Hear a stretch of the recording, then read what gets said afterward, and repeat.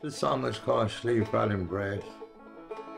I learned it from Tommy Macon, believe it or not. Listen to Tommy singing it. I changed it a little bit. It's a great song. And it's part of this, probably one of the last albums I'll do. Before I do it, I'd like to thank you all for all the great times we've had together, on and off stage. Here we go.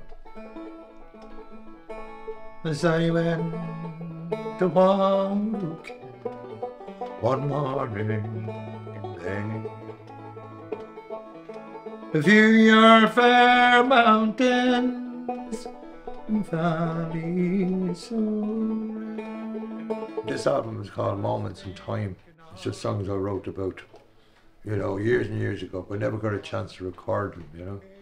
Like the first song on it, which is called Moments in Time on the album. I wrote it, I'd say 30 years ago, you know, and I never got a chance to, but I watched all, down through the years, the different wars that was going on in different parts of the world, the trouble, and the greatness that we can be, you know, the music. And the poets that were out there, you know, there's a verse in the song, which is poets from blackboard jungles, you know, they stood their ground, you know, these kids stood their ground. And I think it's where your heart takes you as a musician and a poet, you know.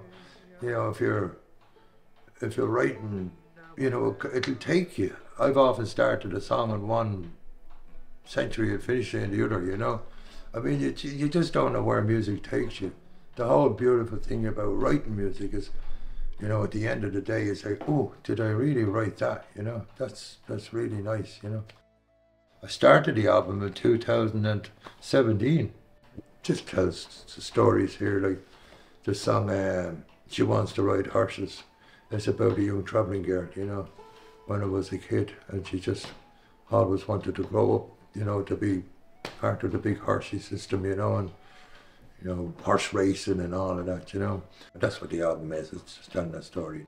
Everybody has a different idea. We've all got different opinions and stuff. And I think if it, you know, whatever they take out of it is there, you know. But it's great, you know, I'm still buzzing around, still having a bit of crack and still having a pint. Haven't played in a while. There you go.